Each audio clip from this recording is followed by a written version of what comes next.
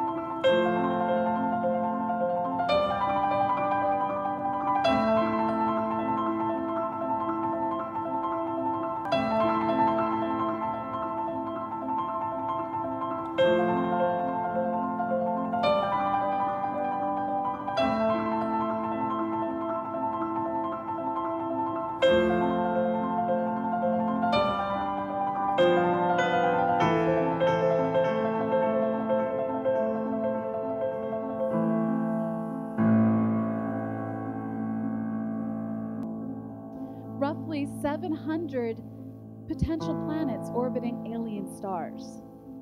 And they're not anything that we see in our solar system yet. We have Jupiters on top of their suns. We have planets bigger than the Earth that are primarily made of ice. In some cases, the Jupiters are so close that their atmosphere is being blasted off by the light from the star. The starlight exerts so much pressure, it strips the planet and makes it smaller. That was